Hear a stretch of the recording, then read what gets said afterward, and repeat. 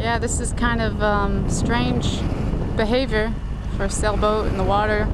It's not going anywhere, sail's not up, motor's not on. Halyards are all twisted. No sign of anyone. Well, this is one awfully abandoned sailboat. Wolfhound from the Irish Yacht Club.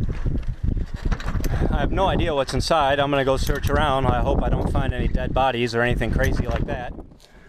This place was left in a absolute wreck. I can hear water. I can hear water splashing around underneath of me. I'm afraid to open doors and cabinets. Afraid of what I might find around the corner. Hello? It's ridiculous items.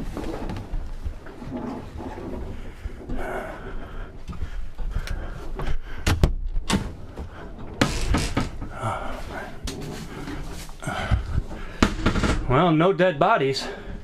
Thank God. Thank God. This is absolutely crazy, by the way. Here I am, 800 miles from Bermuda, 1,500 miles from the United States, standing on a very nice Swan 48. I think it's a Swan 48. Yep. Standing on a very nice Swan 48 in the middle of the ocean, when just this morning I woke up on a 42-foot Colvin Gazelle. And here I am. So, this is day 2.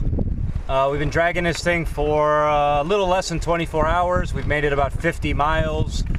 It's kind of funny because we're towing a 48-foot boat with a 42-foot boat. This boat is longer and it's definitely heavier than my boat.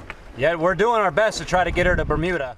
We were running low on fuel after spending 47 days in the ocean. So we convinced a passing freighter to stop and give us 50 gallons of diesel. But after another couple of days of pulling the boat, our engine ended up breaking. So now we had 2 boats, both with broken engines. We spent another 3 days trying to pull this boat with just our sails alone until the weather picked up quickly and we had to cut the boat free as the line wrapped around our rudder, threatening to break it off. After cutting free the abandoned ship, the wind died and we were becalmed for 23 days in the Atlantic, in the doldrums. But eventually we made it close enough to Bermuda to get towed in by the pilot ship.